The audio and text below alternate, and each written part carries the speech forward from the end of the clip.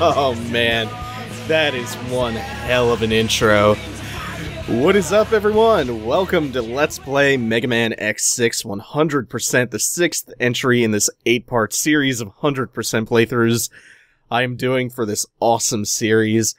Here in X6, we are picking up where we left off in 5. I don't know if you caught it, actually, but there's a continuity error in the opening there. The opening dates the game as occurring 3 weeks after X5, but it should be 3 years based on the ending of the last game.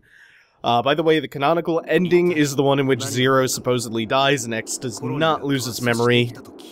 By the way, if you're wondering why these voices are in Japanese, in the original release of this game, the cutscenes had the original Japanese voiceovers. It was later dropped when the game was re-released in the Mega Man X collection. This is not the X collection version, though. It's the original with the Japanese voiceovers, which are better anyway, to be honest. Let us never forget the amazingness, the amazing awfulness of X40 and X5X. I'll try to scroll through the subtitles, which thankfully are in English, though they contain a lot of English. I'll try to scroll through them slowly enough so you can read what's going on. And just to summarize this opening cutscene here, this is Gate, our main antagonist. He is at the he's at ground zero of where the Eurasia colony crashed from the last game. He's surveying the site of the Eurasia crash, and he finds a bit of Zero's DNA, robo-DNA, at the crash site. And he decides to incorporate it into himself, and it drives him mad, because remember, we have this merged virus from the last game, the colony virus, the Sigma virus, all merging together with Zero's DNA, and we have the Zero virus now, the Zero Nightmare, as they will come to term it pretty soon. So the Japanese voiceovers and all of the really horrible localization, one of many quirks and flaws of X6. I do have a soft spot for this one, but there is so much wrong with it, and it previously said X6 is my favorite of the PS1 era X games. That's a little bit of nostalgia speaking, just because, like, I love the bosses of X6 way more than 4 or 5. There are some really big problems with this game, though. And a lot of them emerge, especially during the 100%. You'll see what I'm talking about once we actually get into the Investigator / Maverick stages proper.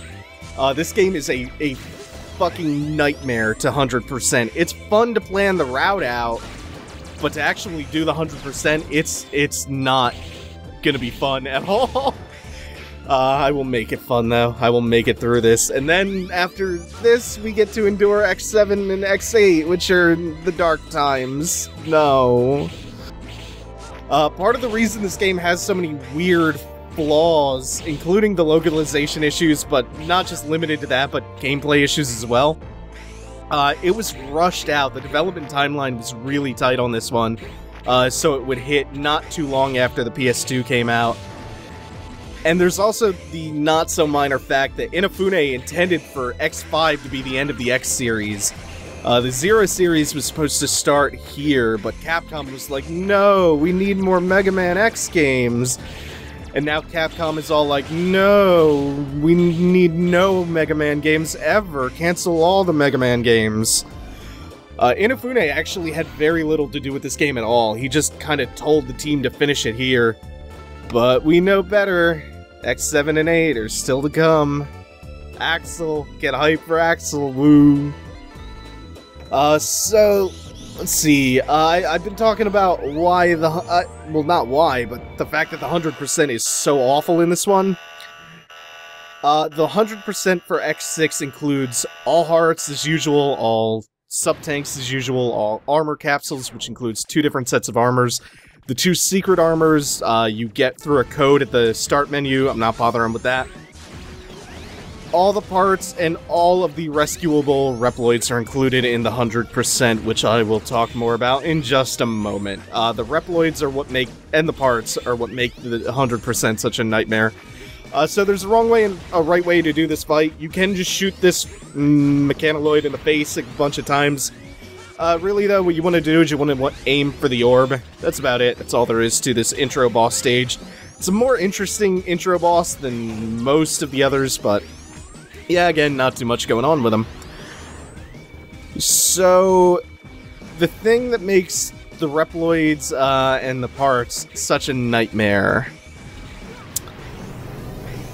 The part system is returning from X5, but it has been drastically revamped. Same for the reploids that you can rescue. Also, I should add this caveat in now, if bullshit goes down, which it very likely could, I am not restarting the entire game to circumvent bullshit happening to the reploids. So the parts work in a very different way from an X5. The parts that you gain are not at all based on boss level anymore, even though bosses do still level up as you progress. This time you just get parts when you rescue certain reploids. There's more nuances to that we'll get into later. This is High Max. This is a fight that we cannot win at this point in the game. Much like harkening back to Vile in X1. So yeah, that's how the parts work. As for the reploids that you get the parts from, there are 128 reploids you can rescue in the game. There are 16 per investigator / maverick stage. Some of them have parts, some of them don't. They do not respawn, unlike in X5, and you can lose them permanently if they get infected by certain enemies, and the criteria for them to be infected by certain enemies is the type of enemy I'm talking about. They're called nightmares. All they have to do is float over to a reploid and touch them. That's all that has to happen for you to lose a rescuable reploid permanently, and the part that he may or may not have for you. That is why this 100% is a complete nightmare. There is no mulligans. The only thing you can really do is start over from your last save file. This is Isaac. I believe he is a lieutenant of Gates, and he is pretty much just... it seems like he's still at the Eurasia crash site, but I guess not. He's broadcasting to the world that he is sending out 8 investigators to investigate this new mysterious nightmare virus that has surfaced since the Eurasia colony crashed into the Earth, causing untold destruction. He's doing it in a very roundabout way, too. So yes, the 100% for this will include hearts, tanks, armor, both armors as usual, all the parts, and all the reploids. Again, with the caveat that if a reploid gets infected by a nightmare, I'm not restarting the game. The most I will do is, hopefully I will have a consistent number of save files I can go back to if things go wrong. There are a couple of areas in the game that I am terrified to see how they go. Because one in particular, one stage, nightmares spawn almost directly on top of reploids. So that'll be interesting to see how that goes.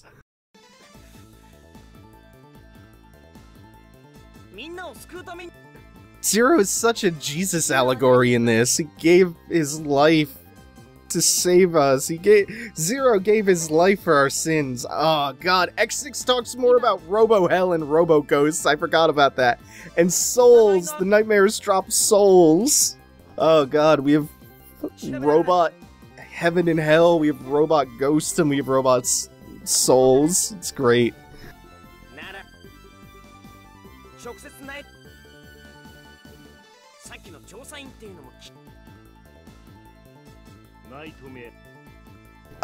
And of course, Aaliyah and Cygnus are back. Aaliyah,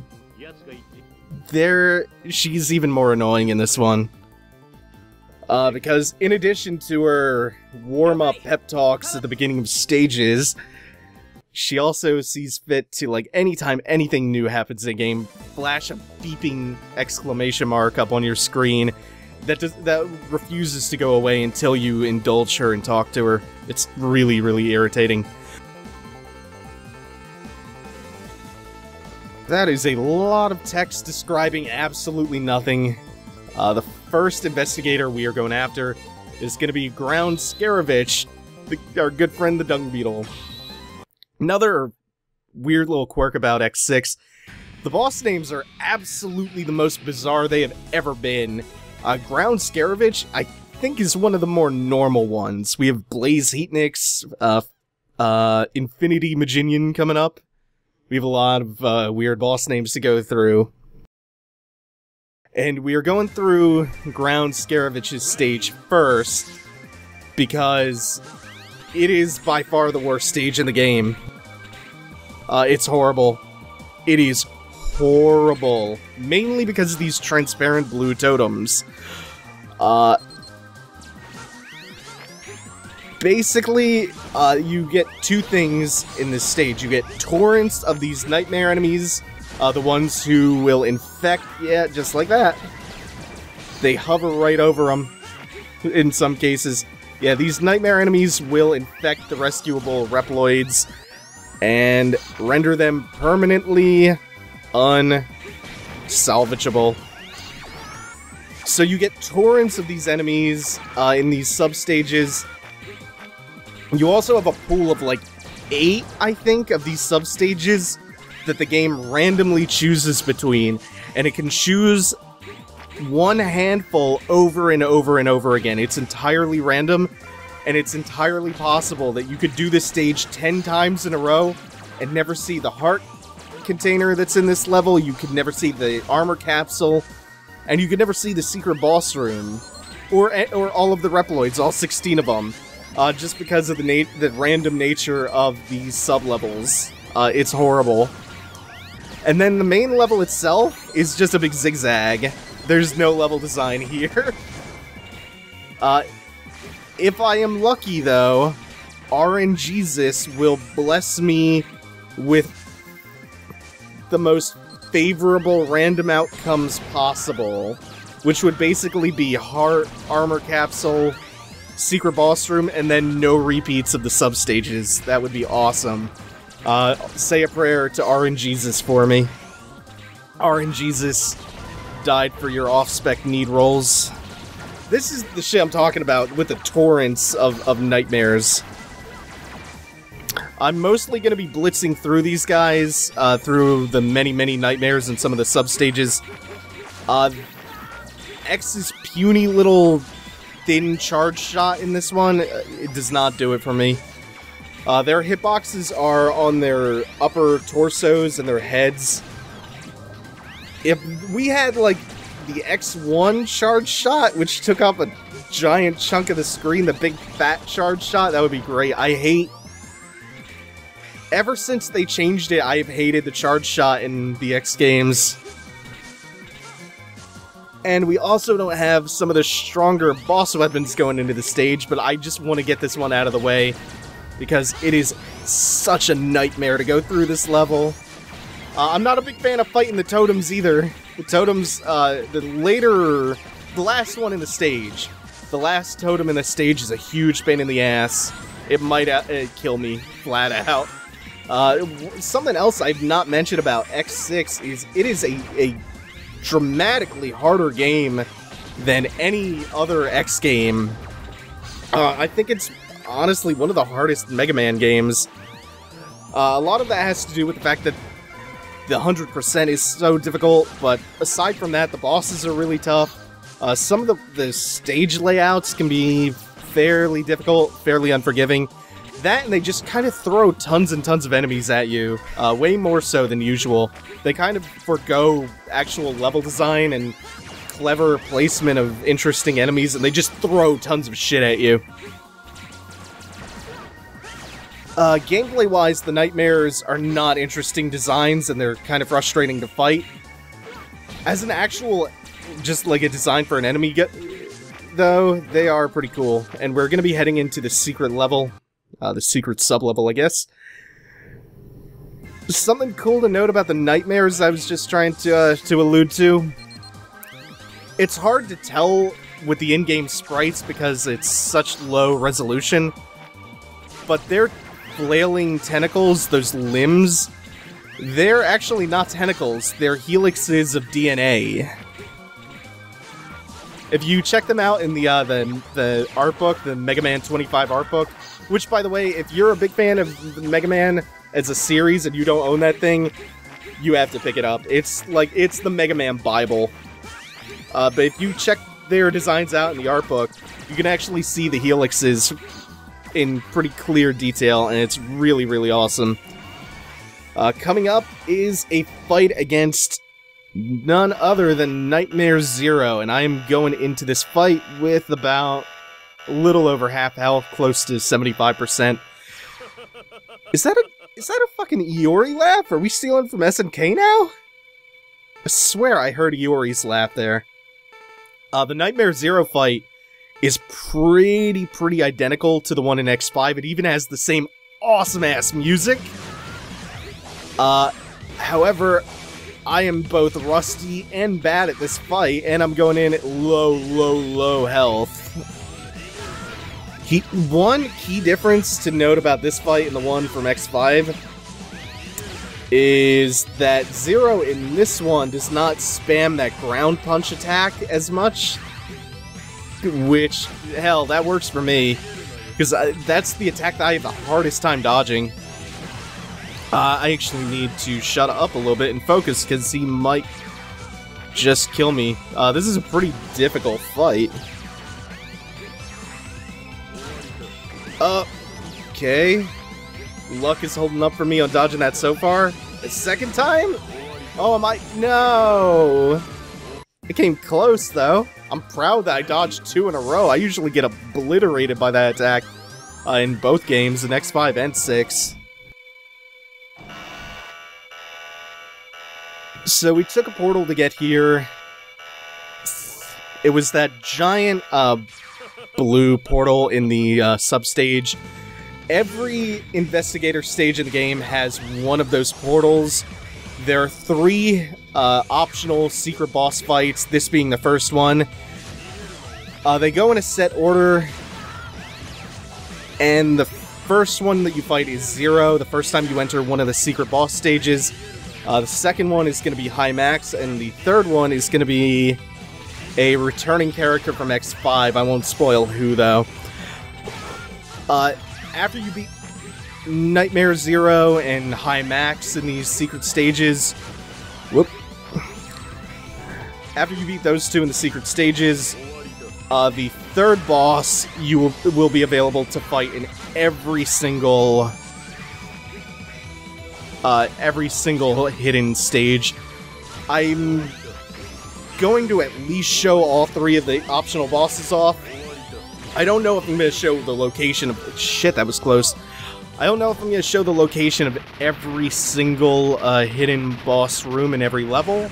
I am going to do at least 3 so I can fight all 3 of them, though. The third boss, you can just farm over and over again if you want. Unfortunately, when you go through a hidden stage and beat the boss of that hidden stage, you get teleported out of the stage as if you beat it. So we have to go back through Ground Scaravich's stage to fight the actual boss, Scaravich himself, in just a second. But for defeating Nightmare Zero, X gets a heartfelt reunion with his old friend who we all thought was dead, but he was just lying in wait, repairing himself. I think that line is complete nonsense made up for the localization about him hiding himself to repair himself. I don't remember if they actually give a canonical explanation for how Zero comes back to life.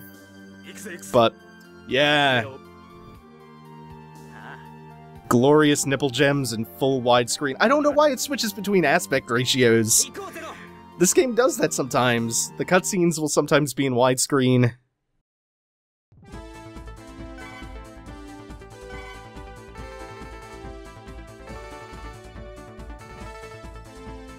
And Leah's explaining about the Nightmare Souls, which you get off of Nightmares. They are used to boost your rank, which I'll talk about in just a second. For beating Zero, we now get to play as Zero again.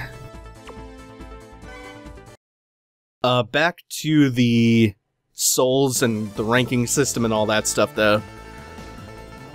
Your rank is not based on your performance in this game. It's based on how many souls you collect from the Nightmares. The Nightmares will respawn, but they only drop their souls the first time you kill them.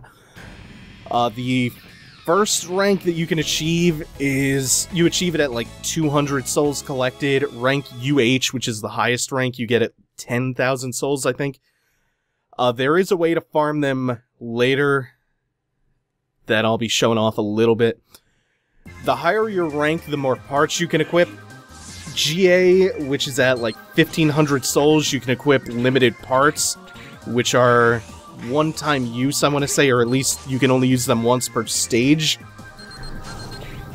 And luckily I'm getting a good bit of luck here with different stages on my second pass through Scaravich's stage. Yeah, 1,500 souls, the rank you get there, GA. You will be able to equip limited parts. Also, if you collect 3,000 souls before you beat the 8 investigators, you can go straight to the final areas to Gates levels. Gates Secret Laboratory, I think it's called. Oh, by the way, aside from the limited parts, there are also a few other types. Some parts can be equipped by X or Zero, and some parts are specific to either of them. Some can only be used by X, some can only be used by Zero. You can also find additional life and weapon energy from the reploids you rescue, which is quite handy. Ah! Damn it. So, I am getting at least this stage repeated. Shit! I don't... Is it just me? Like, can anyone who has played X6 attest to this? It seems like when you get hit in this one, you turn to face towards the enemy who hit you. Or at least you turn to face towards the side you were hit from. It feels like it works that way, and I can't remember it ever working like that before. Maybe I just get hit more in X6 so I notice it more now? I feel like I get turned around by whenever I get hit, though, and it's really fucking irritating. It's especially gonna be bad for the upcoming totem fight. Oh, and by the way, the way these work is, whenever you destroy 2 of the heads, the middle eagle part will come after you, and then after you destroy the middle eagle part, the remaining 2 heads will speed up their pattern of, turning it back around. Yes, new substage, that's fine. Death is acceptable here. In fact, you're going to be seeing me die a lot to pitfalls, mainly because I'm going to just be straight up dive bombing those reploids to make sure that they don't get infected by the nightmare. I will be dying a lot to pitfalls just to rescue those reploids. Like here, maybe? Nah. Okay, I could air dash to safety for that one. One thing that you don't get with the returning Falcon armor in X5, you don't get the flight mode that the Falcon armor used to have. Before, if you didn't watch X5, the Falcon armor had a mode where you could pretty much just hover off the ground and fly around a little bit. for a couple of seconds at a time. What the Falcon armor does retain is its air dash, which is a nice consolation prize. It also retains the ability to charge Maverick weapons, I want to say. Can't remember if that's completely true. And of course, X has 0 Z-Saber in this one. That totem fight went pretty well. Also, Zero has X's Buster in this one, so they both have access to each other's weapons. Shit, I was hoping I wouldn't get this one. Oh. I think elements of the stages are also slightly randomized. I'm pretty sure that pit of spikes was not there before the last time we came through here. Okay, so I have to avoid jumping into the portal by accident, which might be a pain. And we will just blitz through this. Okay. Oh shit. I got through that, but I realized something really dumb, which is I've not left myself nearly enough health to deal with this bullshit totem fight. I might... Yeah, I don't think I can possibly win this fight. We'll see, though. If I can... nope, there's no way. I'm gonna take damage. Yeah, let's start over real quick. Okay. Let's do this right this time. I got through the same substage I was just in, except with a hair more health this time. Oh god, I hate doing this bottom one. I hate this one so much. Because sometimes when you get hit, you get pushed back into the spikes, and when your invincibility frames wear off, if you haven't moved back up a little bit, you will just die to the spikes. I never have found a good strategy for doing that totem. At least if I do Ground Scaravich's stage first. Because when you do a stage first, you don't have access to any of the awesome boss weapons, which make the totems a lot easier to handle.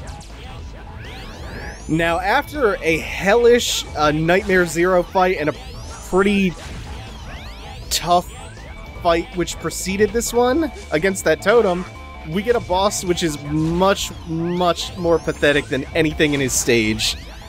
This is Ground Scaravich, the Dung Beetle boss. His desperation attack is just kicking his rock at you whenever he loses his boulder, which I guess it should be his pile of dung, but whatever. I'll settle for the rock. Whenever he loses that, he comes back with a bigger one. The biggest ones can reach about 75% of the way up the screen. He's not getting the opportunity to do that, though. Oh god, Scaravich is such a piece of shit. No pun intended, I think. And I believe that final Nightmare Soul you collect at the end of a stage is a reward for your performance in the stage. It's either that, or it's just based on raw time it takes to complete the stage, how big a reward you get at the end is. The faster you complete the stage, the bigger your soul reward is. I did not get the Speedster upgrade yet either, which is going to make accessing some collectibles in later stages a pain in the ass. So, I don't know if I want to go through the stage again and get the Speedster upgrade real quick if RNGesus favors me with his blessing, or if I want to just continue on to the next couple of bosses. Let's see. What's going on in this cutscene? I think this is just a little bit of foreshadowing about Gate's upcoming evil scheme, and they're discussing how X might be a threat to their plans. And so Gate is basically telling Isaac to stall X so that Gate can prepare his evil, evil schemes. Gate. ダメだ。引き続きかしこまり。ところでおそらくいやそれにランクの低い X といい。 And after this dialogue plays out, that's gonna do it for this episode of Let's Play Mega Man X6. Next time we will get around to going after a couple more investigators, and probably a couple of extra optional secret bosses too. For now though, thanks for watching everyone. Take it easy, have a good one.